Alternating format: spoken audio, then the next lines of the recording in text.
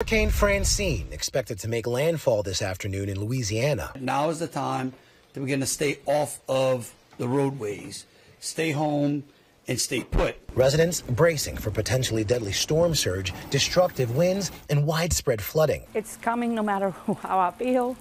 I'm just praying everybody stays safe and the properties stay as well as it can be. A mandatory evacuation in effect for Cameron Parish and a curfew in place for Morgan City.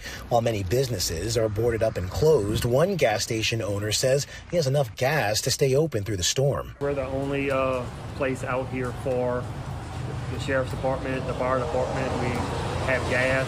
All the locals depend on us. 400 state troopers standing by across the state to respond to any storm-related issues.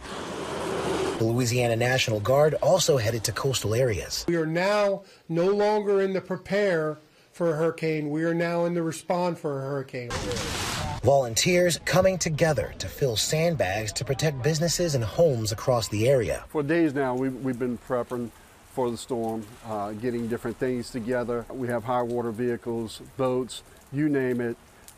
Extra deputies out on patrol right now until this is concluded. People also stocking up on groceries and gasoline. President Biden approving a disaster declaration for the state. Conditions here in New Orleans are deteriorating. There are tropical storm warnings further east in places like Biloxi, Mississippi, and Mobile, Alabama, where flooding and tornadoes are still a threat. Ika Jachi, ABC News, New Orleans.